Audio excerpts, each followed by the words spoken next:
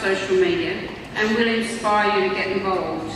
If you are on Twitter, start tweeting. I used to think Twitter was for twits, so I guess I'm now a twit. And if you're not, we can help you set up a Twitter account. It is really easy. If I can do it, so can you. And it connects us with like-minded people all working towards change. Please use the ADI hashtag to get this conference trending. Okay, so let's check whether you've been listening or not. We haven't had a chance through this presentation to tell you about all the different types of social media, and as you can see there are loads. So we'll do a little test here to see how good Kate is. And we've got different types of social media, good for different things. So I'm going to invite Kate to test me. Okay, Jill, so where will you tell people you're eating donuts?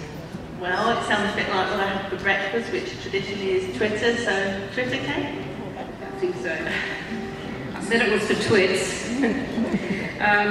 Jill, where will you post a picture of us eating our donuts? Well, heaven forbid I want to post it anywhere, but if I did, it might be Facebook. And if you had a recipe for donuts, where would you put them? Well, Pinterest is a really good place for collecting visual stuff, but with a story behind it, so probably Pinterest. And how will people know where we're eating them? Well, we're eating them here in Puerto Rico, so if we use Foursquare, that would tell them. And if we made a video eating donuts? We wouldn't post it anywhere, I promise you. If we did, it might be YouTube. Okay, so thanks. It was a bit of fun with Twitter and social media.